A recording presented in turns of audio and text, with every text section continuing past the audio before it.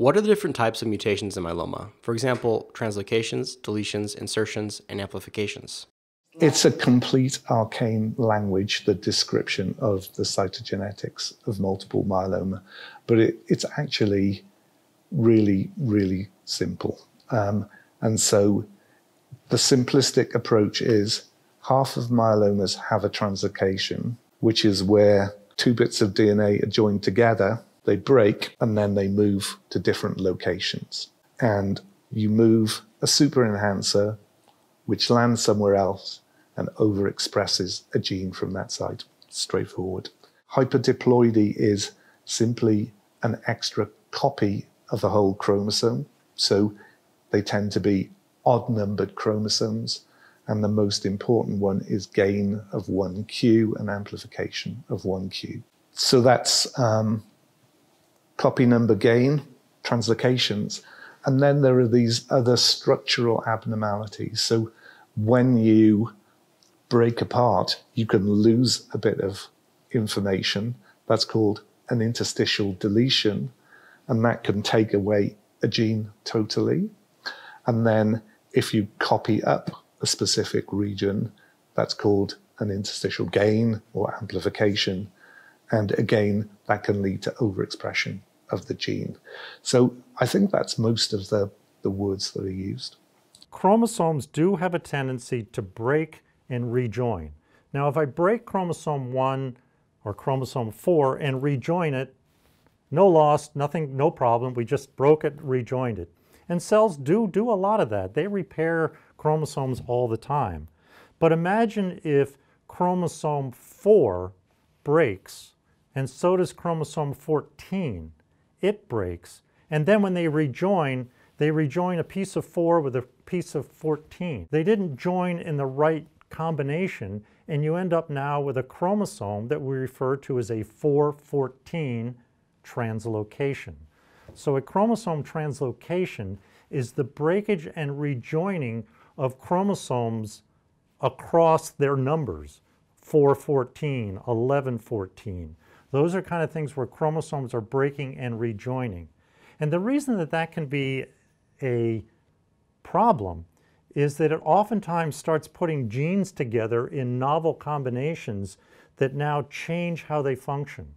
And some of these chromosomes that rejoin are joining genes that aren't normally joined together, but when they are joined together, they take on new functions, like causing a cell to divide, for example.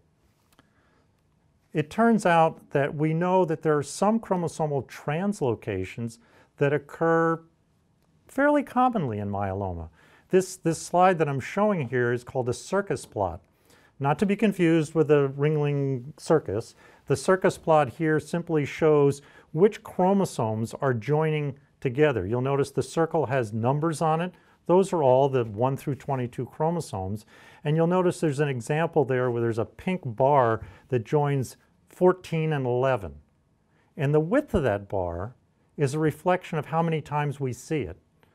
1114 is a relatively common translocation, whereas 1420, thinner bar in purple, is a little more rare. But every one of those chromosomal rejoins has been associated with data collection with changes in myeloma that may impact how aggressive that myeloma might be. So right now, at this point, just understanding chromosomal abnormalities gives us information about how aggressive a myeloma might be.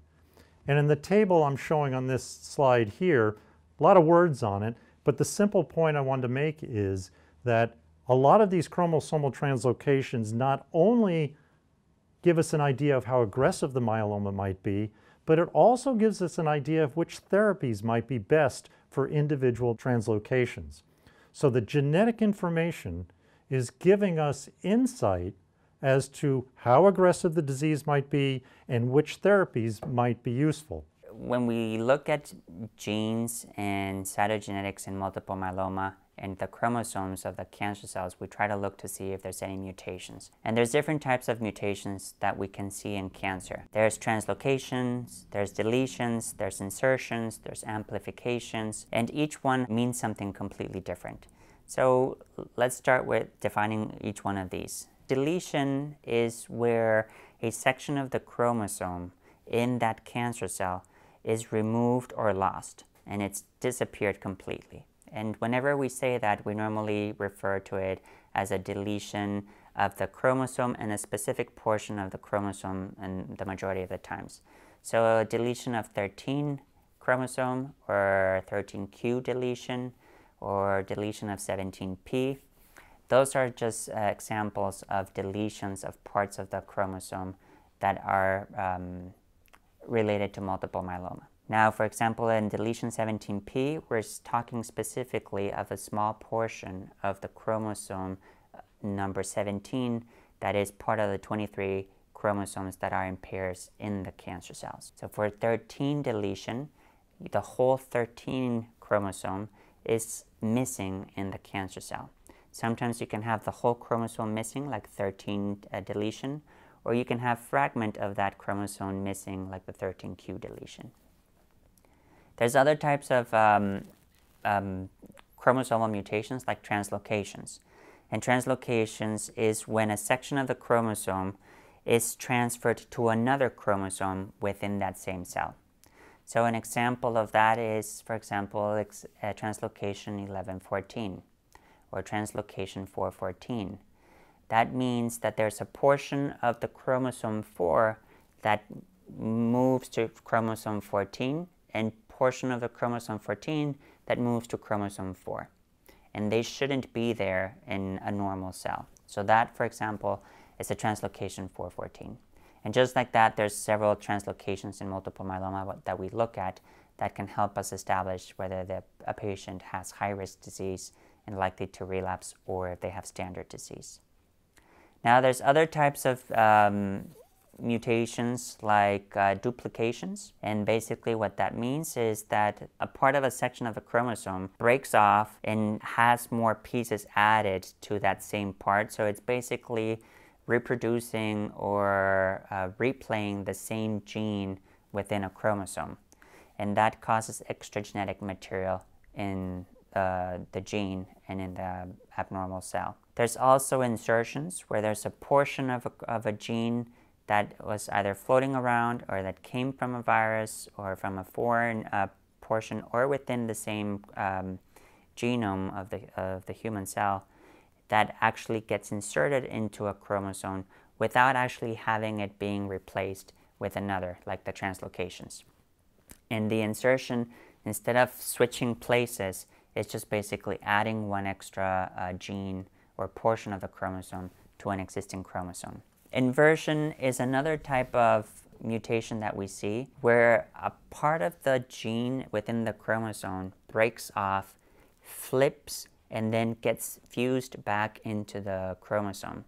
So basically the material that it contains is all inverted, and it's as if we were reading backwards the recipe of how the cell should grow and how it should behave. So those are the most common types of chromosomal mutations. In multiple myeloma, the most common ones, I would say, are deletions, translocations. We also see an excess amount of chromosomes, hyperdiploid, as we use it in medical terms, or a loss of the complete chromosome, which we also call hypodiploid, or a lower amount of chromosomes than the normal 46 chromosomes that we have.